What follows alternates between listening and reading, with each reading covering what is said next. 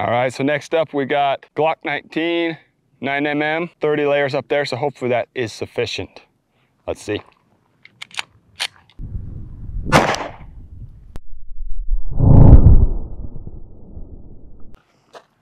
All right, there's our hit. Let's count the layers. We got 1. Oh boy, it's still going. It's got to stop eventually, right? 22. There it is. There's your slug. Sitting at 22 layers. Dang, look at that. That didn't even blunt that at all. See that sucker? It's still just completely intact. The 9mm was 22 layers. So 5.56 is going to be a lot more than that. We're gonna have to get a stack. So let's stack those up and do it.